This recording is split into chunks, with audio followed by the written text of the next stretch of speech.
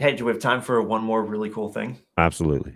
Awesome. Okay. So this is hands down, my favorite. So I have a BirdDog keyboard over here, right? So I currently have this keyboard. I don't know if you can see that over here, but it's subscribed to a Central 2.0 stream. Yeah. Right. So what does that mean? Inside our keyboard, I did an NDI search. This central router source, labeled PTZ router, shows up inside my my keyboard. I add that to camera 9, and now I have NDI control over my virtual router source that's generated by Central. So what does this do? Without having to call multiple cameras, I can use a Stream Deck to change the virtual router subscription while the keyboard is still holding on to that virtual source. So as of right now, let's see. I have zoom control, right, on my PF120 because that's selected on my left window. My right window, I'm going to keep this as the PF120 just so you can see what's happening. I'll pop on over to my P200, and now I have control over that P200 instantaneously.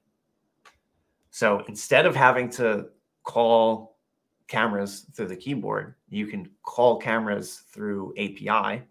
So over here, if I was doing a two-hand production, I can come over here. I have zoom control. If I need to jump back into the the 200, I have instantaneous. Or if I need to go to my 100 and zoom out or punch back in, we have that available. And just being able to quickly and easily jump and have instantaneous switching and then instantaneous control over our cameras is, yeah, that's stinking awesome. It's amazing just being able to, and that camera looks fantastic. So that's our P200 if anyone was curious about what it looks like in lowish light. And then the bokeh too, right? Yeah. So I mean, the distance isn't too far between those things. And then that's a little fun BirdDog, a BirdDog Lego. BirdDog Lego. That yet. You got to be in the exclusive club to have one of those. That's right. You really do. No, but seriously, like this is absolutely, you know, incredible just to be able to have those left hand switching. Yeah. And then something that I didn't even do yet that I wanted to add into this is, so I'm using a Stream Deck to do those API calls. However, the 6 function buttons on our keyboard also push out API commands. So instead of using your Stream Deck to do your virtual routing switching, you can have your 6 cameras loaded onto F1 through 6. Yeah. And then have that be your switcher. Yeah, you're not limited to having to have a Stream Deck as well. You can just do it right on the keyboard. You can do it right on the keyboard. Exactly. There's options there. Yeah. I